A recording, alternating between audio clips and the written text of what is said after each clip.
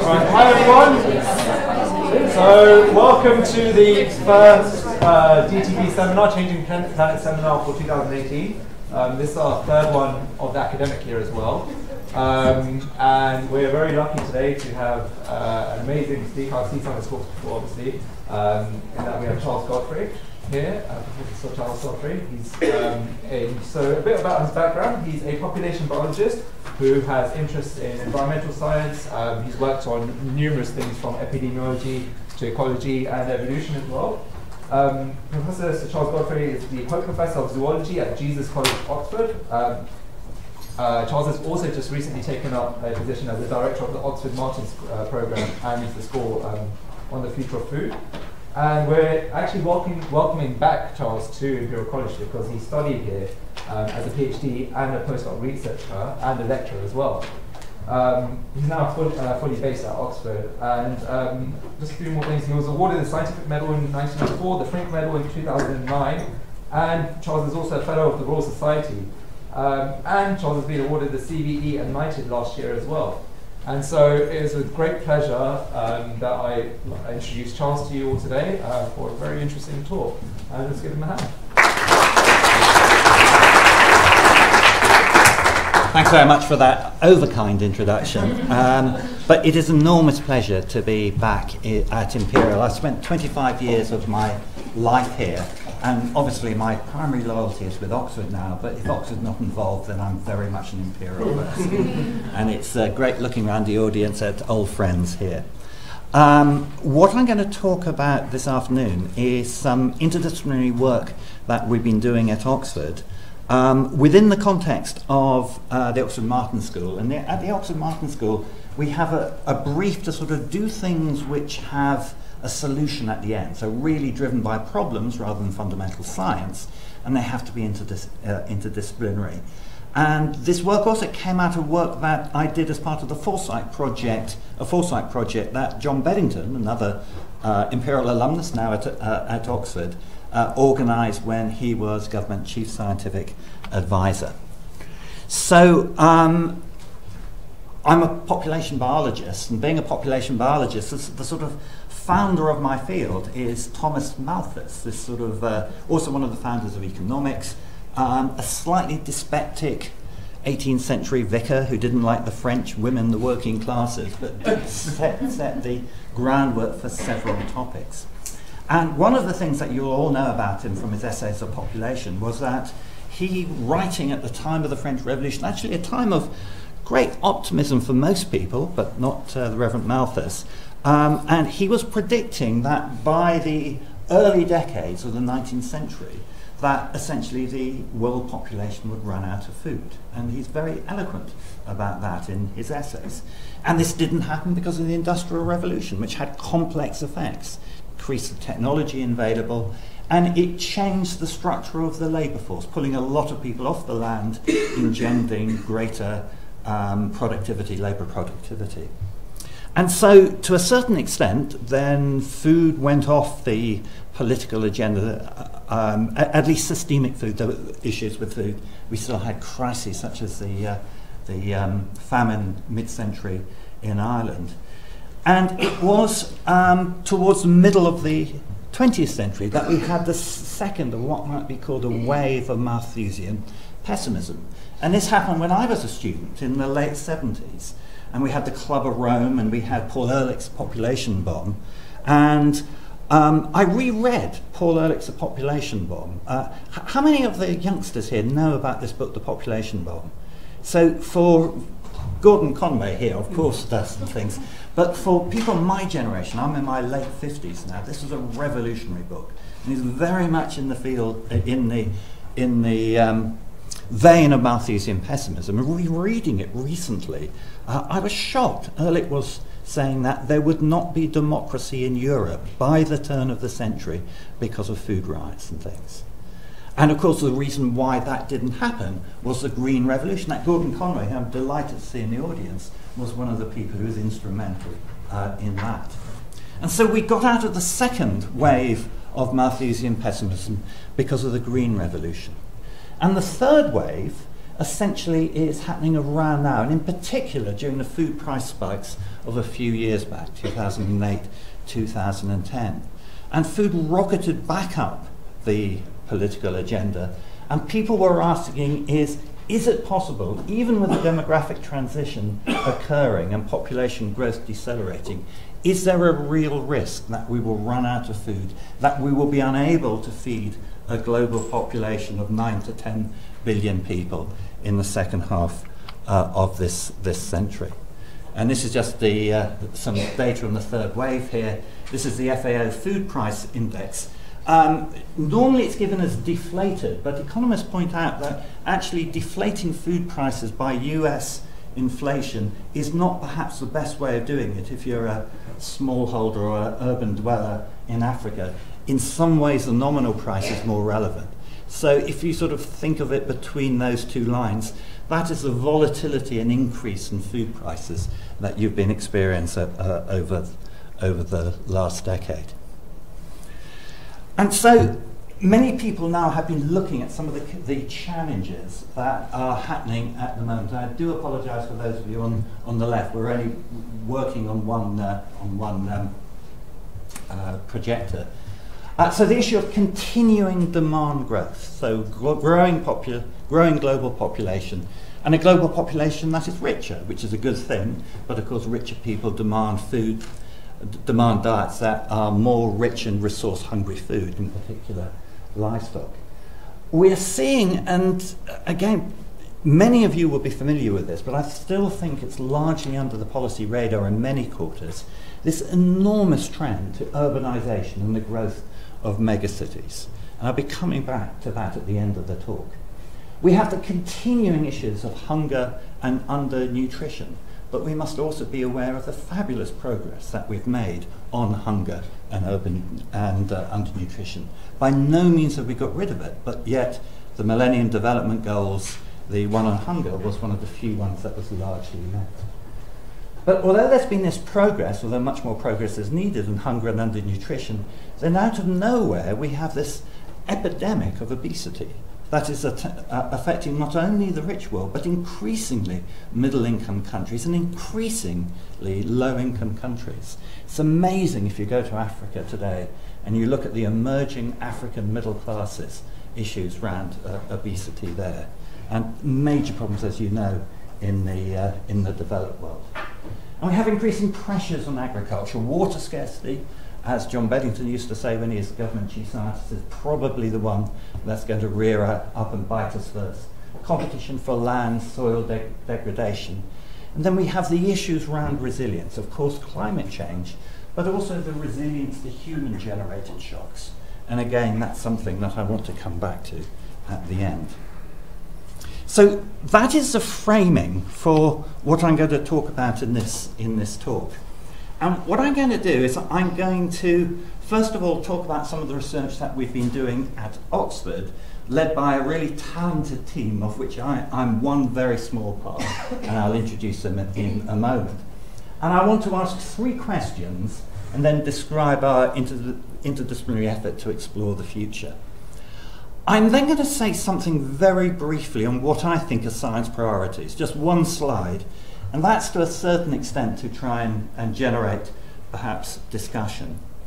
And then I want to finish by what keeps me awake at night. So people say, well, what worries you about the food system sort of going in the next decade? So I want to focus on what I think is the thing that concerns me most.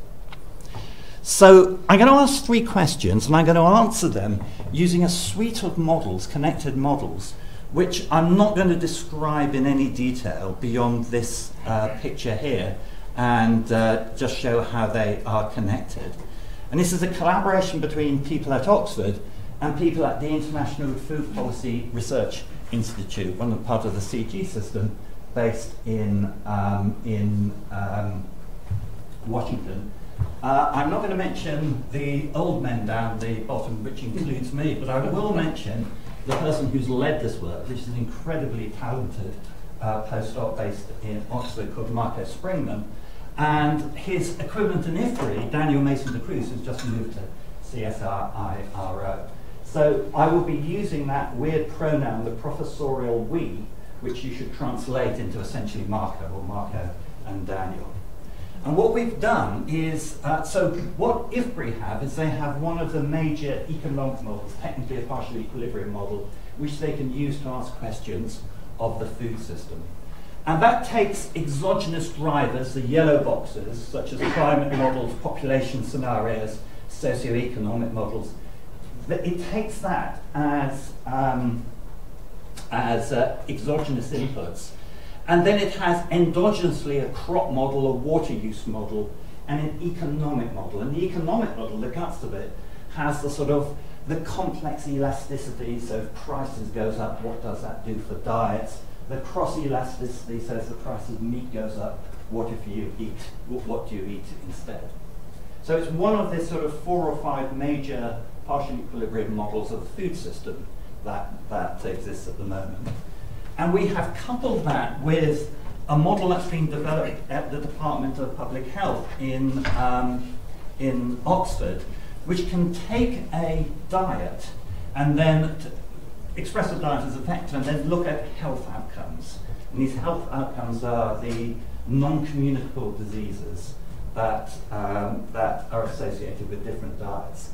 And this is based on sort of rigorous statistical epidemiology. And what we've also been doing, this is largely Marco's work, is including environmental outcomes. And today I'll only be talking about greenhouse gas emissions. What we're doing at the moment is to try and make that broader. And I want to say a little bit about some of the economic consequences. So this is the modelling superstructure underlying what I'll be talking about, and I'll say nothing more about it. And I guess I would just sort of have a caveat to begin with. So I'm a modeller in the biological sciences. And I guess, especially in this building here, being at Imperial, I spent most of my career looking over my shoulder in fear and awe at the physicists who sort of modeling, and they have parameters to 20 decimal places and things. And it's a real joy to work with economists because they have to make even more heroic assumptions than we do in biology. And in some sense, I'm sort of trying to persuade you not to believe anything I say because they are modeling. But there is no other way of asking questions about these complex, non-linear, social, natural science questions. And in essence, one of the functions of models is to sort of set down your assumptions and to work through to a conclusion. And if you don't believe what I say, and as I said, I'm encouraging not to believe it, then engage with the model to say where we're wrong. So in many cases, the function of the modeling is not to make predictions, it's to try and help us understand the processes. So let me go to the first of the 3 questions. And this is, what if we eat healthily? And by that I mean, what is if we, and to a certain extent it's an academic question, but I think it sort of circumscribes a space within which policy can operate. What if we eat healthily? And by that, what happens if by 2050 the world adopts diets recommended by the World Health Organization? And these are recommendations that talk about the amount of meat you eat, the amount of fruit and vegetables you eat. And what we do is we implement these, I hope, in a relatively sophisticated way. So we don't assume people in every country will go to a single diet. We take current diets in each of the major countries in the world, and then we modify them in the most likely way that you would get a transition to a WHO recommended diet. And so what we do is we do that, and we put it through the economic model so that we look at what is going to happen if you move to greater demand for one type of food, and we work through the economic consequences of that, which may affect the prices of other food. And then we do that and we calculate diet-related disease deaths using the epidemiological-based health model that the Oxford group have developed. And then we look at greenhouse gas emissions using the type of data compilations that various people, including the FAO, have brought together. And we begin to explore the economics. And I'll show you some preliminary results we have on the economic side, but they really are preliminary. So that's a sort of organizing question that we ask. And I'm going to be showing some maps of the world. And of course, doing a map of the world, I went to the Foreign Office to get the latest Foreign Office approved map.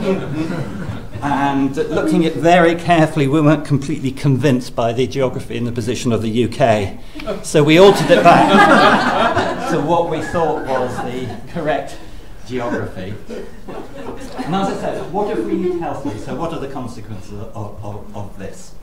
So what we calculate through this is that if we transition to a healthy diet, then there would be each year 5 million avoided deaths.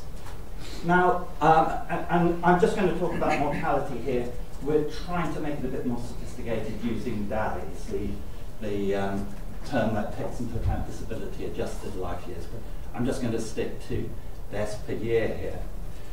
And of course, what does that figure mean? So the other thing my lab does is we study the mosquitoes that transmit malaria. And the number of people who die per year from malaria is 500,000. And that's the most important, roundabout with tuberculosis, infectious disease. Now, I use that statistic with caution because it's a horrible statistic to me. But I think that grounds a little bit what we're talking about. And again, it's a bit different because malarial deaths tend to be young, where these deaths tend to be older. But if we were able to transition to WHO healthy diets, one would get a benefit that would be the equivalent of curing malaria many times over. So there is a really great potential benefit to get there if we could get diets right. But it's even better than that because there are co-benefits. So if we look at the greenhouse gas emissions or transitioning to the healthy diet, then the adaptation of that diet would mean that greenhouse gas emissions associated with the food system would not increase by 50%, which is what business as usual expects. They would only increase by 7%. So that's a real benefit of greenhouse gases.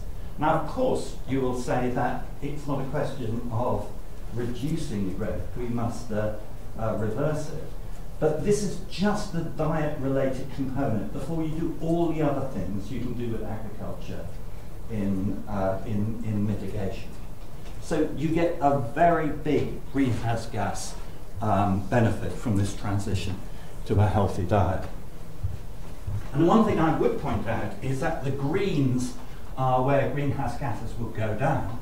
But there are areas, specifically in sub-Saharan Africa, where the model predicts that actually, if you were transitioning to the diet that the WHO recommends, then you would expect the greenhouse gas emissions to go up. And in fact, you would want the greenhouse gas emissions to go up because you want these people to have better diets. Now, of course, on top of that, you can do things to try and mitigate it. But again, the message here, and this is very much an old message, is that we need to do more in the rich world to help the development, to allow, rather, the development in low and middle income, low-income countries in this case. So transitioning to adopting a WHO recommended diet has clear health benefits, as you'd expect, clear co-benefits with the environment. What about economics? Well, here's our first sort of toe in the water to try and look at the effects. And up here is benefits in US $1 trillion. And if one looks at the carbon dioxide, the reductions in CO2 emissions, and calculate the social cost of carbon, then one's getting economic benefits of about that order there. These are not real error bars. We just ran the model using different assumptions. So it's a measure of variability rather than anything else.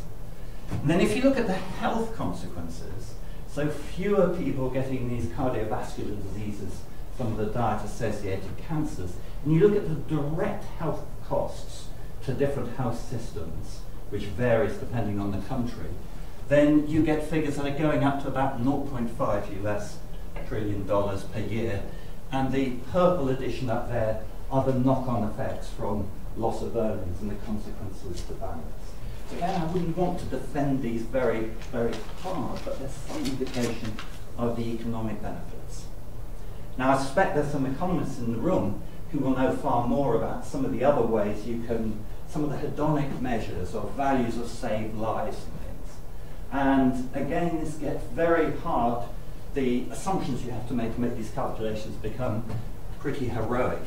But if you use some of the methodologies for how people value saved lives in different parts of the world, then you're getting really quite enormous figures, 8 trillion US per year, and you probably can't see down the base, but the gross national product of the gross domestic product of the world is $80 trillion. So you're getting up, 10% of global GDP.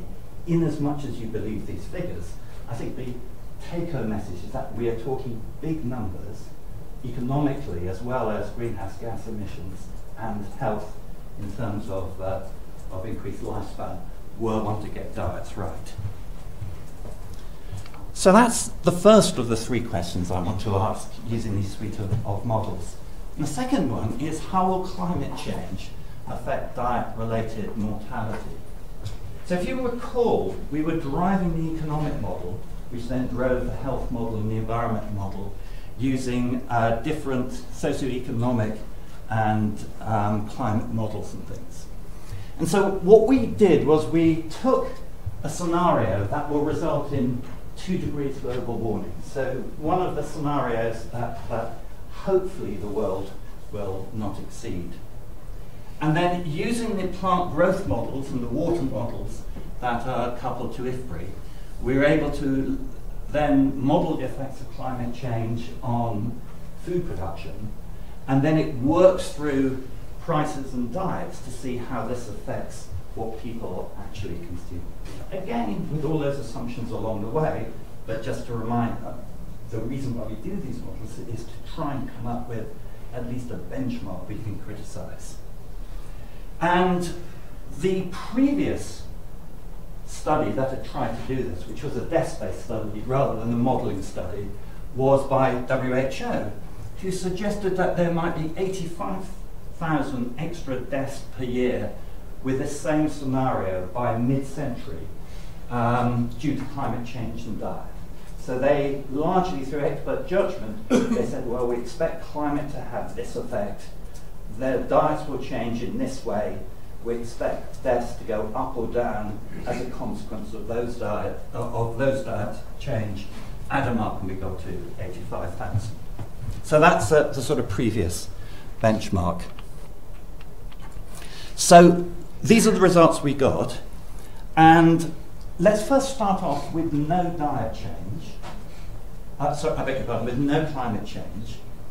And if we're looking ahead and we compare mortality to the mortality we expect today, then largely because people are becoming wealthier and they're able to afford a better diet, we would expect that just if one takes these sort of standard OECD economic scenarios, people will be coming out of hunger, and that compared with what would exist today, with a larger population, the avoided deaths would be nearly 2 million people.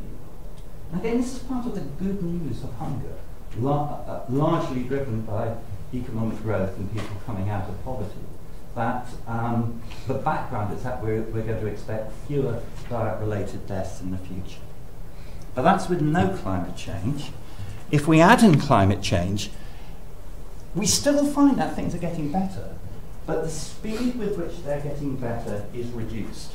So from 2 million avoided deaths, it's about 1.5 million avoided deaths.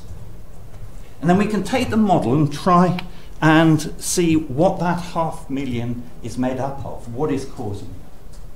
So I've taken that 500,000, just stretched it out on the axis here. Is there I can point. Is there a... Don't worry, I can just point. So climate change will have both positive and negative effects on diets. So I'm going to put the positive effects below this line, the negative effects above the line. And if you subtract below the line from above the line, you'll get the yellow histogram there, yellow bar there. So again, what the model suggests is that fewer people in the presence of climate change will become obese or overweight, and fewer people will die because of the diseases associated with eating extra red meat. And most of these effects come because climate change will affect production. For example, it will affect the cost of feed, and it will make food more expensive, and especially the type of food we tend to transfer after we become more wealthy and go through the nutritional transition. The nutritional transition meaning that we begin to eat more fruit and vegetables and more meat. So what the model is able to do is to take these deaths and to ascribe them to different causes. And these are the good things that happen with climate change. So above the line, there are two major effects. First of all, and again largely working through the price mechanism, fewer people are coming out of the underweight category, and that's a bad thing. Again, food is expensive. The poorest people are having problems getting their sufficient calories.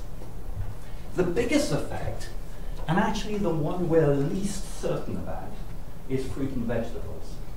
So all the epidemiological data is underlying the importance of fruit and vegetables to health. Now, fruit and vegetables is the hardest component for us to model for two reasons. First of all, there's been generations of work on getting good crop models for wheat, rice, maize, etc. Far fewer for fruit and vegetables, both because there's been less attention and because there are so many more of them. But at least our estimate is that effects working through fruit and vegetable are going to be the most important effect of climate change on diets. But again, this is something that needs to be challenged. What we can also do is we can look at how those climate-related deaths are distributed among different parts of the world. And interesting, a lot of them are based in Asia. And again, this is the effects going through fruit and vegetables. So people who've come out of poverty and just at the cusp of how they can afford fruit and vegetables. Some of the more positive bits are in South America, where fewer people are getting very high meat diets and reducing the levels of obesity. So that's the second question I was going to ask. And the final one is, what if we taxed climate unfriendly food? And again, this is a rather simplistic first pass at the problem. And I'm going to start off very simplistically and then try and add one elaboration in. So what we did was, and we published a bit of our own life cycle analysis to assess greenhouse gas emissions of different food types, and we introduced a proportionate tax on that food. Now, this is the really unrealistic part. We assumed that proportionate tax was introduced uniformly throughout the world. And that's the first thing I'm going to tell you. And then we looked for perverse effects and we redesigned the tax intervention. And again, we're not trying to say that this is a normative approach, that this is something that should be done, but we're trying to understand the space within which policy works. If this made no difference at all, then the lessons for policymakers would be, don't think about taxes. If it makes a big difference, it's an area that is really worth policy attention, even though you're never going to go all the way to this. And then I do recognize that this is a simplistic first step. So this is essentially what you get. These are different food types along the base, which I'll read out just to save you straining your necks. Beef, oils, milk, lamb, poultry, a lot of animal source foods at the left here, including oils, rice, wheat, pork, maize. Interesting to pair pork with beef, eggs, oil crops, vegetables, sugar. Then I can't read anymore without doing my neck in. So if you put in this proportionate tax, this is the difference that it makes to price. There's blue histograms going above the line. So beef, we all know beef, and we try to do it in a reasonably sophisticated way, looking at precisely the production system for beef, not assuming all beef is produced in the same way. if you were to tax it in relation to its greenhouse gas emissions, the price would go up nearly 40%. Then as you go down, oils would go up, milk, and so on, down to when you're getting to fruits and roots and legumes right at the end, it would make very little difference. And of course you can adjust this so it's tax neutral. And then this is the difference that it makes to consumption. So the sort of proportional difference to consumption is less than the proportional increase in price, but there still is a significant change in consumption. So that's the effect. What difference does it make to both health and to greenhouse gas emissions? So the bottom line, and I'll read it out for people on the left, is that about 100,000 fewer deaths will happen a year because of the knock-on effects on diets. So perhaps not a huge number, but still a significant number, 100K. What about the greenhouse gas emissions? Well, it predicts that greenhouse gas emissions will go down by gigatons. Now, I suspect that there are people in the audience who have a good feeling for what a gigaton is, and I don't. But what a gigaton is, it's about 10% of the reduction that's needed per year to keep the change in temperature below 2 degrees. So this is really quite a major contribution from the food system. The food system produces 15% of the greenhouse gas emissions, 30% if you include land clearing. And so including this tax with all the simplifications would go 10% of the way to what's needed. Now, I blanked out the map because it has some very unsettling aspects to it.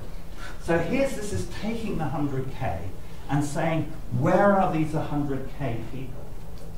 And the bright colours are where deaths actually go up, and the green-yellow colours are where deaths go down. And so you add up the negatives and the positives, and that's where the 100K comes from. And you can see that introducing this global uniform tax would increase food and lead to people dying in Zimbabwe, Mozambique, Central African Republic. So clearly, ethically unconscionable. So what we then went back and said, well, let's actually try and fine-tune it. For example, one could just not put these taxes on in least developed countries. So I won't go into the details of exactly what was done. But just look at these figures. So what we're going to do is we're going to fine-tune this and look at the number of deaths that are avoided and the emissions. And so if you do a fine-tuning, then the avoided deaths go up from 100 to 500.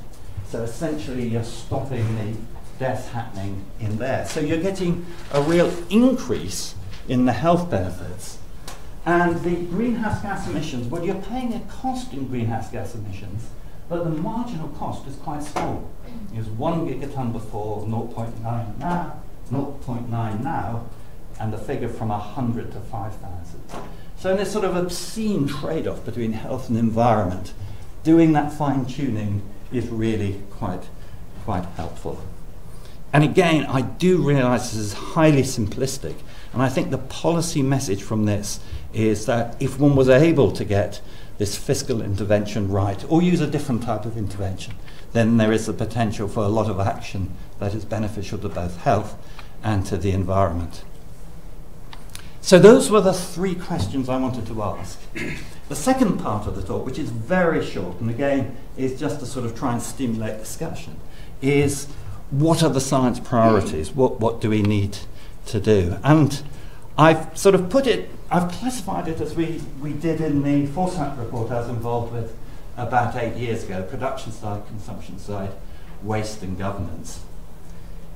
And on the production side, forgive me, I'm going to use 2 sort of slightly cliched buzz terms, but I think there is real meat behind these buzz terms.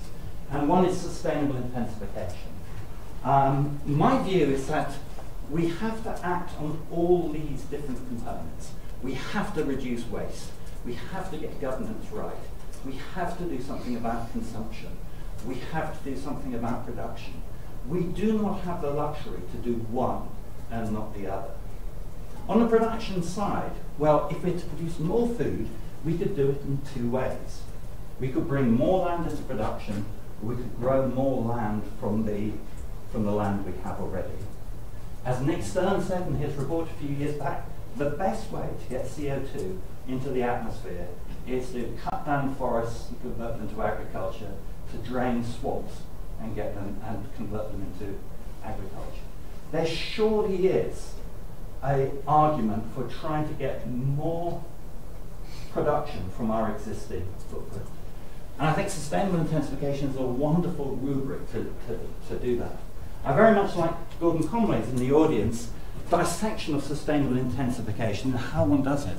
There's genetic intensification. We need to breed, do better plant breeding, better livestock breeding.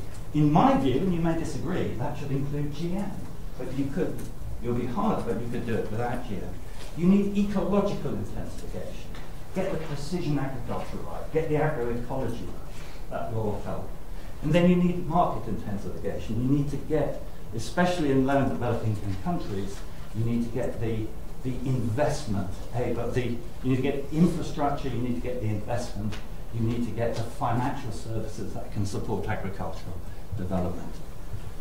I'm also a great believer in multifunctional landscapes, especially in high-income countries, in Europe, in North America.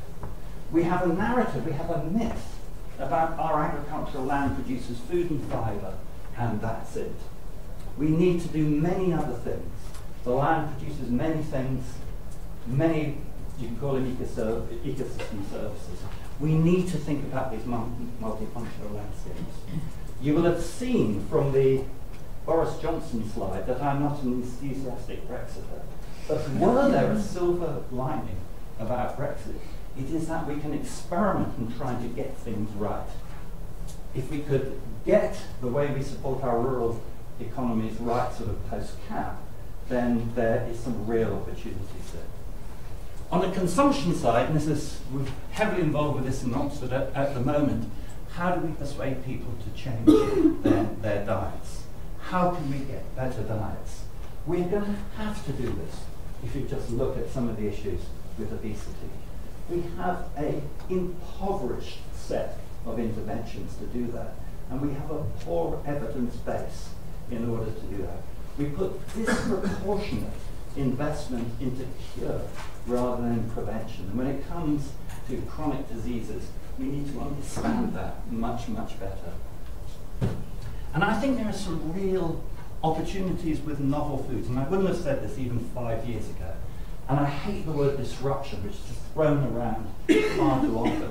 But I suspect we may be on the threshold of disruption in the food system for some of the novel foods that are healthier alternatives to some food types, including meat. I'm going to say very little about waste. Don't think it's a silver bullet or a low-hanging fruit. There are complex behavioural and economic issues around waste, but yet it needs a lot of attention. It's ludicrous that we waste, well, even the statistics are that, but most people say we waste a third of our food. We really don't know if that's right, but clearly there are things that are happening there. And I want to finish by governance and stress testing the global food system. And this is the last part of my talk and the bit that sort of keeps me awake at night. So I want to start with a couple of statistics that many of you would be very familiar with, but then I want to put them together. And this is some USDA data about the percentage income that people spend on food and alcohol. And so there's the US down there with about 8% of income spent on food. We're about 9%. And then if you go up to, and this is sort of fairly random selection of countries, but you go up to countries in sub-Saharan Africa, Belarus is up there as well, then you're up to 40 or 50% of income is spent in food. And you know, with us in North America and Europe, probably at no time in history has a society spent less of its income on food than we do today, which has all sorts of ramifications for how we view food and how we view the political priority. of food. I keep meaning to change this slide because whenever people look at it, they ignore the food data and they look at the alcohol data. Why do we drink more than the States? Did you know we drank more than France? I mean, we'd all assume the French drank more than us. And what's happening with Hungary? There. The country should be called thirsty, not hungry. Sorry, I think there might have been a Hungarian in the audience there. Moving swiftly on. Here's another trend, which again you'll be familiar with. And this is the fraction of the global population living in cities. I think I mentioned this earlier. About 2007, we went through 50% of the world living in cities. It'll be 2/3 by the end of, by the middle of this century. I mean, it's amazing even in my lifetime, and I'm old but not that old, just going to Africa and seeing the growth of cities. And in fact, the next slide shows that. These are the cities that are over 500,000, with the cold colours, those that are not growing, and the hot colours, those that are growing. And look at sub-Saharan Africa. Big, big cities, some of them 10 million people, and still rapidly growing. So we have this burgeoning cities. And then the final sort of thing I want to mention, these sort of three facts: a fraction of our income we spend on food, global cities, and this is developing country cereal trade. So this is data from FAO of a few years back. So if you take the developing countries and you look at the cereals, so the exporting nations, and you would think that especially low-income developing income countries with a comparative advantage, often in land, certainly in labour prices, that they would be major commodity exporters. And some certainly are. That's data up to now and an extrapolation to mid-century. But look at the importing countries. So the block of low and middle income countries, low income countries in particular, are major net imports of commodities and are likely to be to mid-century. And we all hope, and people like Gordon have spent their lives trying to help developing countries becoming more efficient in agriculture, and it will happen, but the growth in agricultural production has to be higher than population growth. And for the foreseeable future, they're going to be major importers of grain. And so they rely on global commodity markets to supply their peoples. Now, in the past, if that has gone wrong, with a majority rural population, then rural people can, to a certain extent, buffer themselves against famine, using famine foods. I mean, it's horrible food, but there is some buffering. And if they don't, and if they really sadly die, then to a certain extent they die invisibly. And of course, the West wakes up in the end, but a lot of people die. Now, this is not what happens when the majority of the rural population are urban. There's very little buffering, and they run out of food, and they're on the streets, and they immediately cause social and political disruption. This is just the graph I showed you earlier about the FA Food Price Index. And there have been a couple of analyses who have tried to correlate the volatility with civil unrest. And this is work from Bar Yam's group at Boston University, who essentially just had a pass, a look where there has been civil disturbance. Some explicitly linked to food, but others not. And you can see that there is a strong correlation. You can sort of worry about the statistics and spatial correlation, but essentially it's still a strong correlation. So what this says to me is that there is a really major issue if we get the governance of the global food system wrong. And it's interesting that if you look at how the global commodity system is governed, it's largely in the hands of a relatively small number of companies. And this may be absolutely fine. I'm not saying there's a problem, but these actually tend to be privately owned companies as well. So their reporting requirements are not like if they were a publicly owned company. And to me, this is a real argument for doing stress testing of the global food system. Doing the type of things that if you were a banker, you wish had been done in the banking sector in the year 2000 or 2002. Because were we to get this right, we would see some of the tragedies that have been played out on our television screens for the last 10 years or so. These are some of the migrants coming through the Balkans and the poor people trying to get across the Mediterranean, and many dying on the way. And the tragedies that we've seen over the last 10 years would be as of nothing if we seriously had problems in some of the big megacities in sub-Saharan Africa. So to me, that's what keeps me awake at night. And it might be I'm wrong to be kept awake at night, but I'd like to be reassured.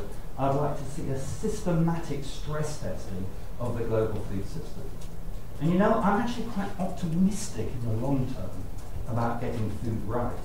I'm very worried in our resilience to what are often human-induced perturbations in the short term. So I think I've got yes. So this is my last slide now. It's sort of some rough conclusions. I think the food system is entering into uncharted waters. We have these major drivers, not only population, but urbanization, climate change. There are things we can do and we know will work, and many of them, interestingly, have co-benefits, have both health and environmental benefits. So I think there's a lot we can do. We know what we have to do. You know, in a way, natural scientists have done their job. We need more social science work into how we can actually implement it.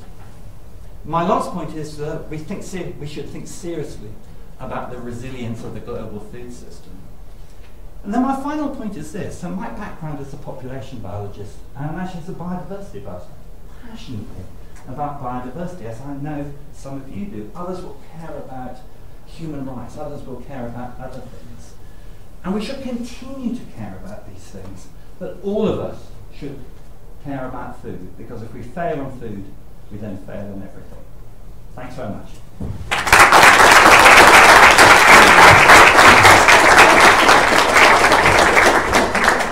So I think we have time for a few questions, a few minutes or so. So put your hands up and short shots. Especially people from this side of the audience. Yeah, exactly. The slides. Go on. Can I? Yes. Let me start off. I didn't really understand the role of fruit and vegetables in that climate change diagram that you had. I couldn't quite get that. But more importantly, because I'm a bit of an optimist, when you talked about sustainable intensification, I don't think it's just about markets, it's about the whole value chain. And it's about linking farmers into value chains. So it goes all the way up from the farm and the food processing and so on and so forth. And in Africa, we know that maize farmers only get about less than 1 ton per hectare. And we know that many of them, I've seen many of them, get 4, 5, 6 tons per hectare with a drought-tolerant maize variety and a blended fertilizer and micronutrients thereafter, which is not what's used at the moment. If you do put all those things together, they get 5, 6. I've seen it in Ethiopia, I've seen it in Mozambique and so on. But for that to happen, they need the value chain links and the financing so that they can afford to buy the new seed varieties and the new blended fertilizers. And I think if you do that, then food production in Africa can increase really quite dramatically. And I think that's one of the big issues. So let me answer your first point first, and one about fruit and vegetables. Yeah. So there is increasingly strong epidemiological evidence of positive health effects of better fruit and vegetables. Right. And what our model says, and I did say that this is the part of the model that we think needs the greatest challenge, is that the effect, and again, you know, fruit and vegetable tends to be much more water demanding than, and much more susceptible to environmental things. So that's the effect that climate change would have on, we think it has on the model. Now your second point about the components of sustainable intensification, I'm going to be very cheeky, because I thought your concept of market intensification included all the things that you've just said.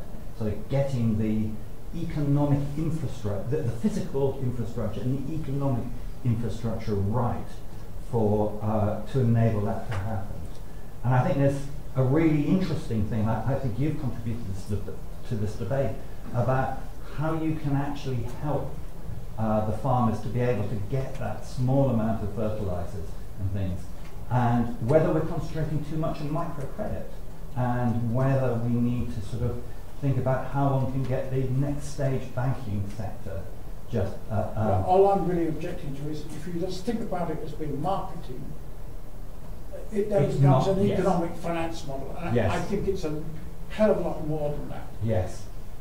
So I completely agree with you, and perhaps I was using the term wrong. And I just got back from Ethiopia, and for the first time in an African country that I've been to, seeing in the smallest towns then branches of banks, with actually having people in these small towns who have the agronomic skills to be able to help to invest. And I think that's one of the reasons why Ethiopia has been a relatively success story in the 20 years. I tell you, it's very scary giving a talk on food in front of Gordon. I won't say anything more. Please do, please do. Go ahead. Yes, I have a question. I really like the first part about what if we eat healthily. But I would be very happy if we would all follow these WHO recommendations. But coming to your science priorities and then how do we persuade people to change their diets, I was a bit wondering, well, how is this actually happening? Or whether you taken into account the role of industry in that. I know there's like a recent study which unfortunately brings the UK on number one of the unhealthiest diets. And I think this is due to the... That's within Europe, isn't it? That's within we Europe, don't want to claim the honours with some North Americans in the room. Germany is so don't worry. But no, we should actually worry because it's I think we've just overtaken you as well. I'm not sure whether you've always been, I don't know. But it's about the highly processed foods. Yes.